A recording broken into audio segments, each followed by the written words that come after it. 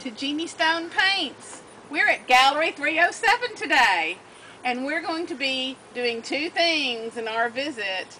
We're going to be demystifying American Impressionism, and you're going to be introduced to three Arkansas artist works, all labeled in the category of American Impressionism. Welcome and follow me.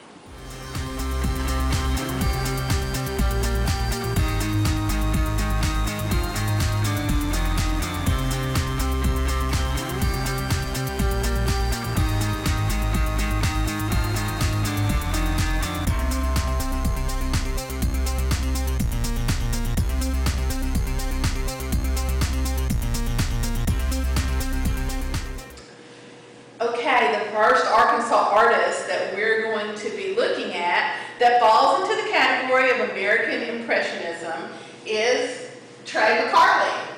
And let's talk a second about that term, American Impressionism, because it's kind of emerged the last few years, and it's a self-appointed term that painters in America are using.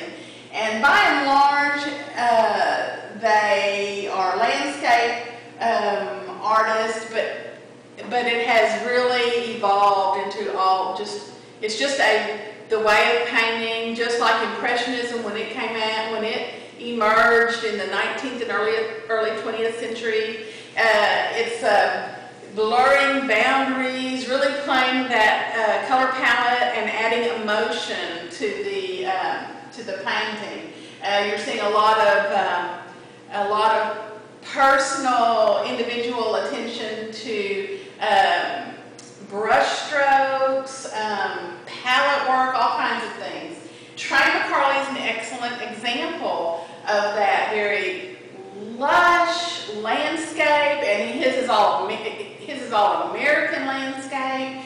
And what we have here, for those of us who are familiar with Arkansas, is Pinnacle Mountain over in Pulaski County, and we've got this field of hay bales introducing you into the picture right here in the forefront of the picture. So in the forefront you've got your very vivid colors, your warm colors, and you get more subdued and grayed down as you go in the backdrop. This really isn't as important. You read it as trees, but it really isn't as important as what he's wanting you to feel in this painting and experience in this painting.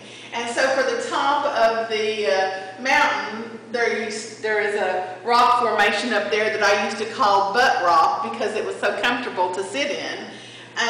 So we've got some cool features up there, cool elements that draw your eye up there. So you're going into greens and purples and blues. But again, we've got really blurred. This is not detailed at all.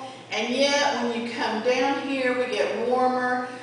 You see, if it was brush strokes, you would see brush strokes, but this is clearly palette knife.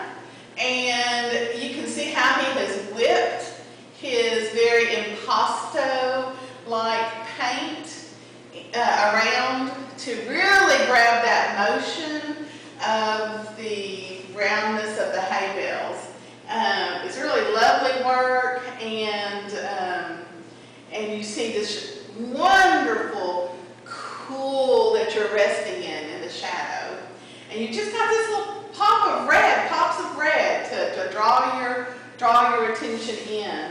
Similarly, in this still life that he has done, you see, you can tell what it is, but he doesn't get lost in the details. I believe probably some of this is brushwork here, but you definitely see the masterful touch of the palette knife work, and even this three-dimensional dimensionality to the painting, where you've got bits of dried paint sticking up. But you see where he's working in the panels of the shapes. He's really working all that and pushing the colors that are reflected. The one great thing about the Impressionists is that they give attention to things in the surroundings. So in pushing the boundaries, they're opening up colors to be reflected on each other. So you're not seeing it, and you're not seeing as many hard lines, because our eyes really do connect things, and that's where that really shines, is in Impressionism. Over here we have another fabulous Arkansas artist, Bill Garrison. He will tell you he is a rock, water, and twig guy, because that's what he paints, is all Arkansas landscapes. And many of them are warm and just very welcoming and invite you in. And yet he does successfully employ cool as well. Again, not a lot of detail, more so than Trey, because Bill doesn't use palette knife. This is all brush work that he does. But take a look at this little glorious painting right here, where you've got, and I wanted to talk about that with Trey's work too. Both of them use what is called an underpainting. And with Bill, he uses TRO, which is a transparent red oxide, and he paints in that monochromatic color and then paints over it, he embellishes it with color. So the wonderful part is that you leave much of it exposed. So you really get these layers upon layers. Look at this rich depth to your painting. And again, even in this small work, not a lot of detail, but you know exactly what you're looking at. And that TRO really does join together, and that particular color just makes it real earthy, so that there's this common element kind of tying it in. And as painters know, you want your darks to join, and so he has done that so very masterfully.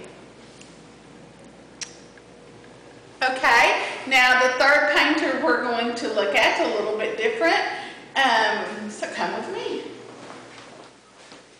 Okay, the last Arkansas artist we're going to talk about is Jeannie Stone, me.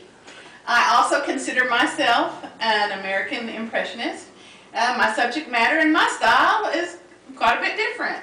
Although, I'd like to point out that I also use the TRO method, or the underpainting method. And you can see that well in this triptych called Peace in the Valley Interrupted. And so one thing unique about my painting style is that I do a lot of finger painting. And so this is all finger painting. But even in the clouds and in the sky, you can see where I use the TRO color and let it show in areas to bring it all together. Down here you see little bits of it in the distance, and in the tree trunks, the shadow, and then in this foreground. Even in this still life, this big still life, I use the TRO you can see it showing here, that color. And then it's showing through these rust spots in this old plate. Now, a lot of times I use other colors besides TRO, maybe blues and a floral or something. But I have two other paintings I can show where I use that element. I did want to show too in this. What makes this impressionist is that we've got all different colors meshing together, so your canvas, your objects are picking up the reflections from each other. You don't have a lot of hard lines. I have another still life where I use TRO, and it's showing here. It's mixed with some other things. Well, it's in the background here. Then I put some grayed down tones over it. And I'm using a lot of, I'm using my color wheel to really play colors against each other. Of course, red and green are going to be totally opposite on the color wheel. So it's going to snap. It's going to wake up your eyes and bring a lot of attention to things. Yellow, blue, so I've got a little bit of that even going on. And again, this is mostly a finger painting. And then I have one more to show you for our short video today. And this is from a picture of a train ride. This is a family enjoying the view. Used to be, when I first started painting, I said, oh, I just want to make beautiful pictures. And although I do love to make beautiful pictures, I believe there's so much narrative that we can draw out of even simple still life and landscapes that are relevant to our times and help us in our discourse. And of course, this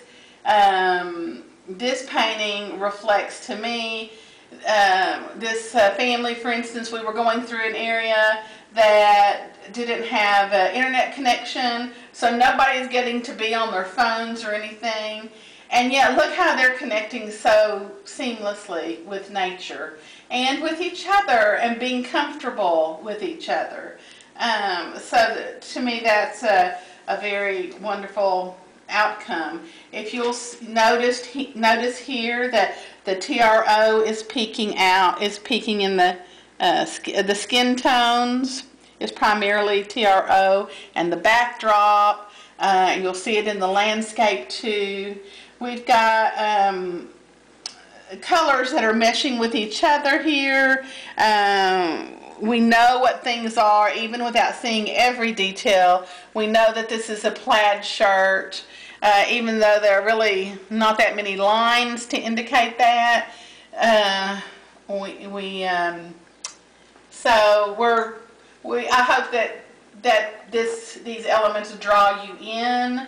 Here we've got also two different sides to something, and here we are kind of in the middle. This is where our eye goes, and although we're bouncing back and forth, we're still also being drawn to the outside landscape. So this was Jeannie Stone Paints, and I hope you enjoyed meeting your first 3 Arkansas artists who paint in the American Impressionist style. Join us for future videos. Thank you.